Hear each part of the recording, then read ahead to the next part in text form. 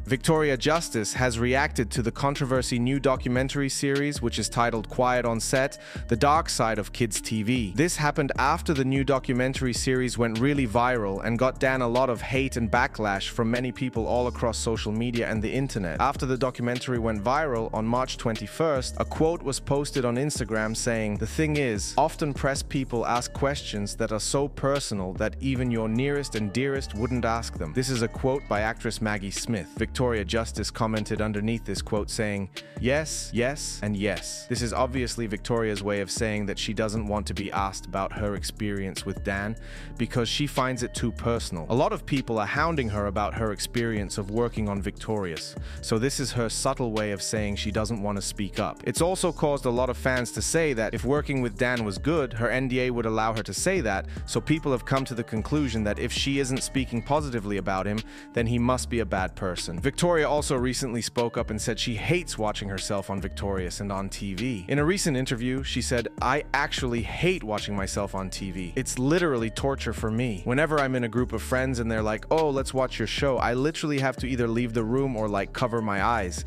Personally, I'm really hard on myself and very critical, and I always like everything I do to be perfect. Nothing I ever do is going to be perfect, so I kind of have to get used to that." After all of this happened, Dan released a statement about everything that's happened, which said, "Everything that happened on the shows I ran was carefully scrutinized by dozens of involved adults. All stories, dialogue, costumes, and makeup were fully approved by network executives on 2 coasts. A standard and practices group read and ultimately approved every script, and programming executives reviewed and approved all episodes. In addition, every day on every set, there were always parents and caregivers and their friends watching us rehearse and film." So it seems that Dan is adamant that he is innocent despite everyone on social media claiming that he's guilty and should be punished for what people are saying he has done over all of the years. For this video's comment question, do you believe Dan is innocent? Before you go, be sure to give this video a thumbs up and subscribe for daily news updates on your favorite celebs. Thanks a lot for watching.